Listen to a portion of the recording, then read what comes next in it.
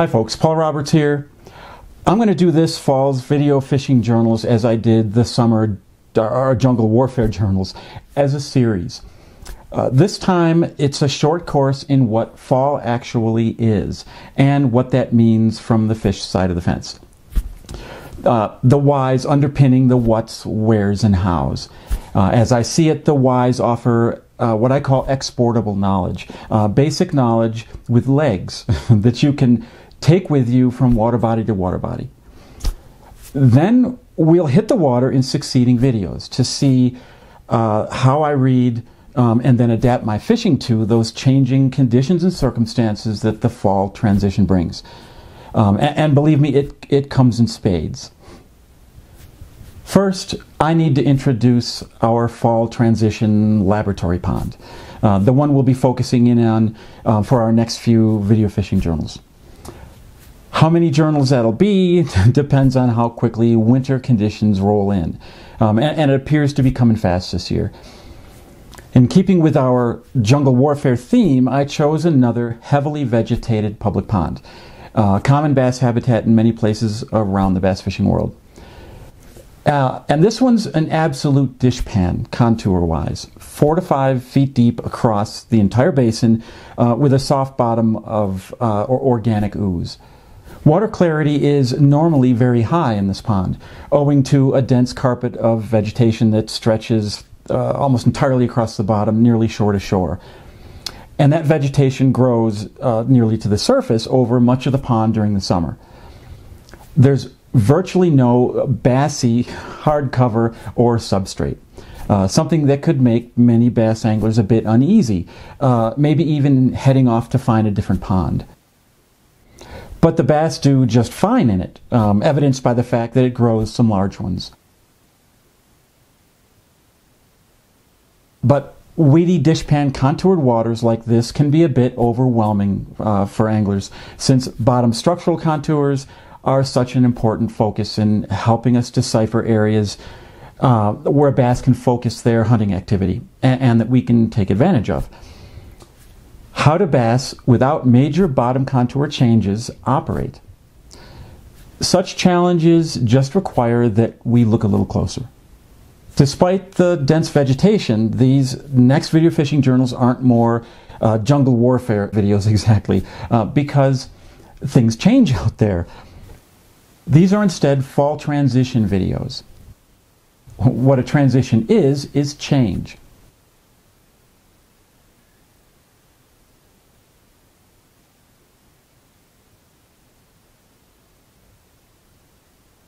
And the further north you go across the bass's range, the greater and more rapid those changes are. So in terms of timing, if you didn't have your finger on the speed and intensity of those changes, you can easily arrive on the water ready to rock with inappropriate expectations, or maybe worse, the wrong tackle to be able to adjust those expectations. Been there, done that a lot over the years. So it pays to understand what's actually happening during the fall transition, be able to recognize the signs, and make educated guesses as to how the fish might be responding.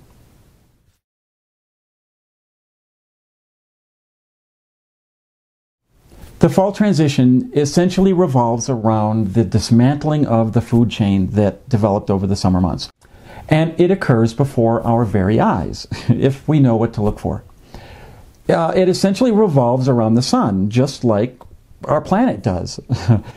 Interesting how that is. I wonder if they're related. The fall transition actually begins as day length begins to rapidly drain away at the end of summer, taking photosynthetic production, the foundation of the food chain, with it.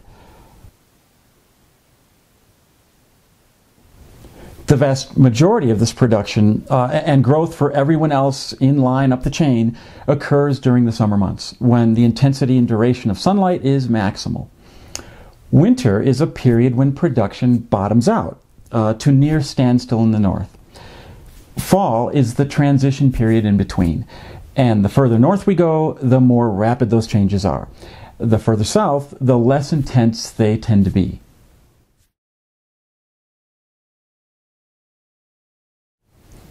Autumn dieback starts here in my neck of the woods through the month of August, as the days get shorter at an accelerating rate.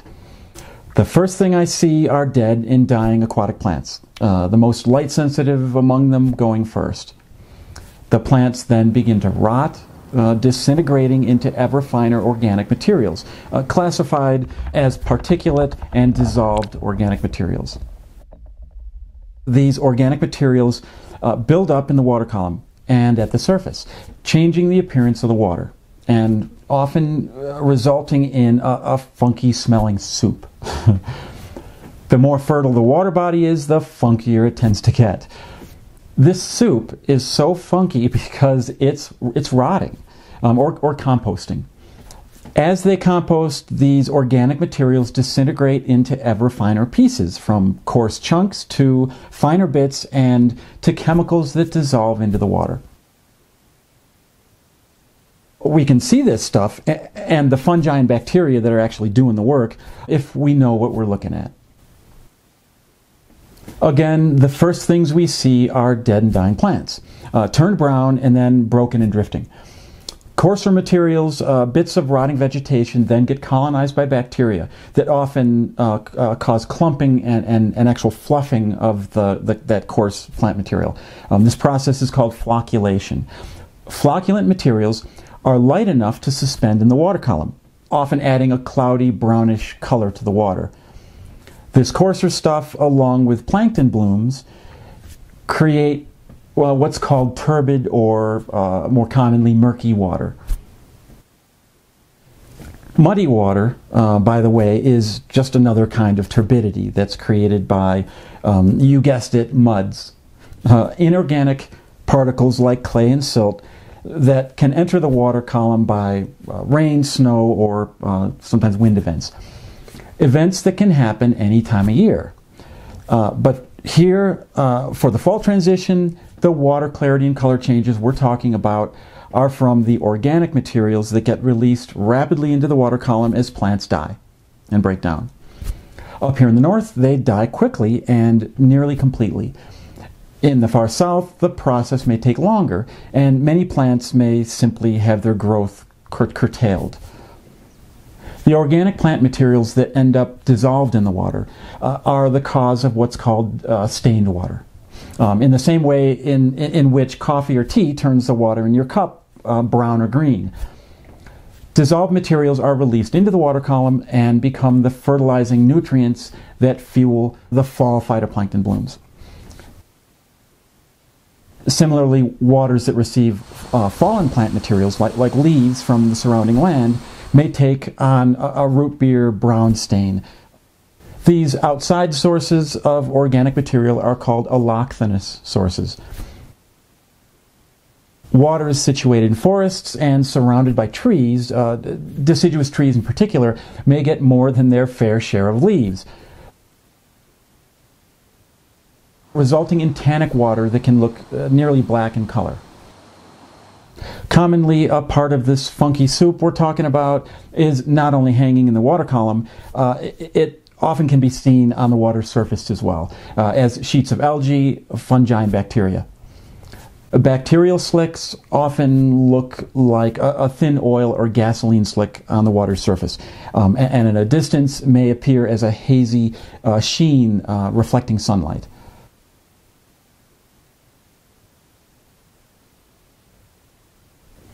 These decomposition events I'm describing, and that we'll see in our fall transition laboratory pond, a small shallow water body, are essentially the same responses that are seen on larger, deeper water bodies that thermally stratify.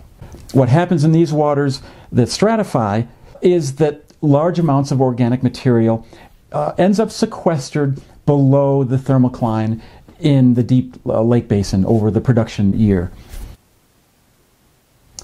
and then is rather suddenly released into the upper water column when the lake thermally turns over in the fall, bringing on the potential for its own brand of funky soup. In such waters we may not see much coarse material, but the other signs of decomposition can appear, often followed by green and brownish plankton blooms. More fertile waters with much aquatic vegetation, like our laboratory pond, will often take on a cloudy or milky gray-green to brownish color due to a mix of materials and decomposers present. Such funky soups, however they manifest themselves, are all evidence that the fall transition is in full swing right in front of us. Realize, too, that in large or topographically complex water bodies, the range, intensity, and timing of decomposition events will likely vary across that lake, allowing you to make decisions as to where or how to spend your valuable time. This can even be true, actually, on small ponds, smaller waters, as you'll see in practice in Video Fishing Journal 26 coming up.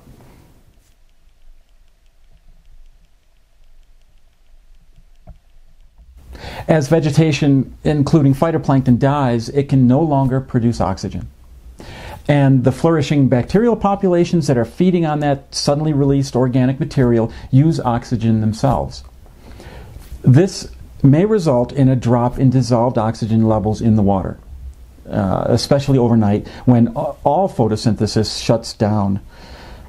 Come daylight, especially on bright sunny days, photosynthesis will resume wherever live green vegetation is holding on. Whether oxygen plays a significant role for the fish in a given area or not, live green vegetation is worth looking for, because live vegetation supports more upper level food chain activity than dead stuff does, attracting fish.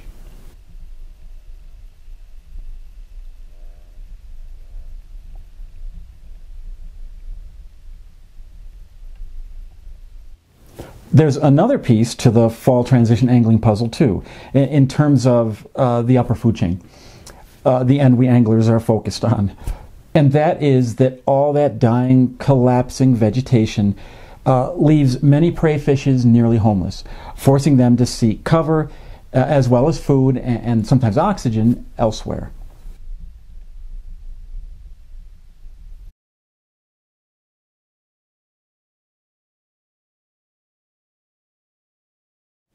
When vegetation beds collapse, fish may simply abandon them and go looking for alternative areas that offer better cover and food. The food part most often entails surviving food chain production, where the greener pastures remain especially. However, I've found that bass will still use dead weeds, but appear to hang back away from the edges in open water. This is a good part of the reason why large bass are so vulnerable to being caught in the fall, and indeed through the entire cold water period. They, like their prey, are now exposed.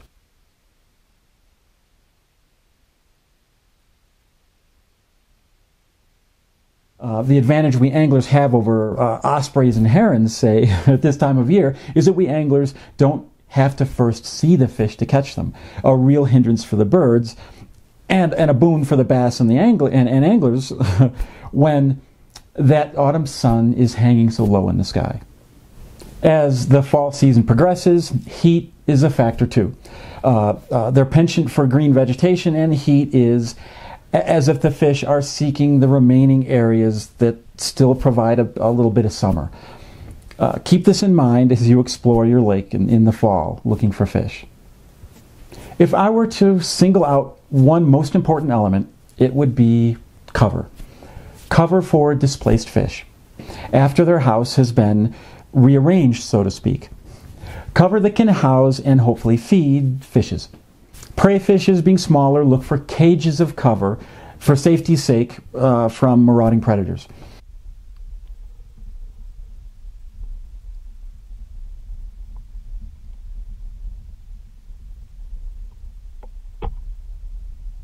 And bass look for larger cover objects, or at least they require cages with larger gaps to accommodate their larger bodies.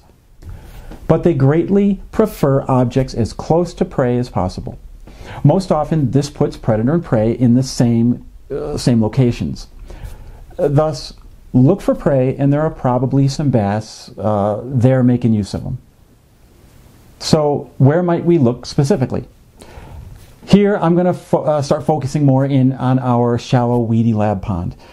I will say that lakes with open water prey types, larger lakes often with shad or perch, and supporting appropriate limnological layouts for them, may require you to be fishing deep in the fall. Many lakes will have fish both shallow and deep. But in our fall transition lab pond, and in many, if not most, natural lakes, the shallows, or at least surface waters, can be key. This is because the surface waters are where the remaining heat energy from the sun can still collect. If you want to know more about this, check some of my other video fishing journals, especially in the transition seasons. I cover that stuff in just about every fishing journal. Shorelines attract fish in the fall, in just about any lake.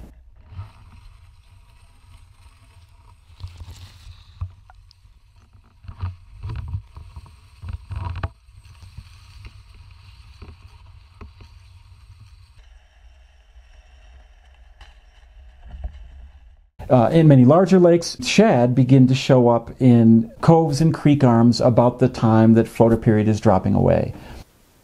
How quickly they react apparently has to do with late summer open water zooplankton abundance and the severity of that funky soup that rolls up during turnover. Both at least can move shad into the shallows, at least until the surface waters get cold. Here in our laboratory pond, it's pretty much all about sunfishes, and their shoreline movements appear to be mostly about cover, but also about heat. Bluegills in particular are veritable heat pigs. So incident shorelines that receive more direct sunlight can keeps aquatic plants holding on a bit longer. Many cover types can attract fish, but live plants or the additional live plants can be a real plus, oftentimes the main show, providing cover, food, and oxygen. Food chain stuff. The addition of heat, though, on those shorelines is almost magnetically attractive to sunfishes, however, and to bass. The shoreline isn't the whole story by any means. Main lake and pond areas, the main mass of water, can offer several things. First, the sheer amount of real estate may simply increase the chances of there being some intact cover or structural objects for fish to continue making their livings at. Major weed beds, often have more room to develop over summer in the main basin. And being so large, are often able to remain intact longer into the season, even into winter. Major beds may even be recognizable from a distance, which can help you in paring down real estate. Note the slick created by this major weed bed, interrupting a wind-generated current. This spot was in our fall transition laboratory pond, and yes, it turned out to be a key location. Deeper mainmass areas may also continue to support live vegetation.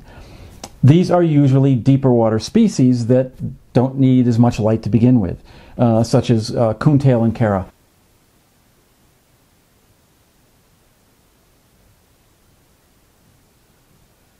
Finally, main masses of water can retain heat, remaining more stable in water temperature than the immediate shallows can, something that gains in significance as fall transitions into winter. Okay, that should suffice to clue us in as to what we're about to head into. So, armed with this bit of exportable knowledge, let's hit the water for Video Fishing Journal 26.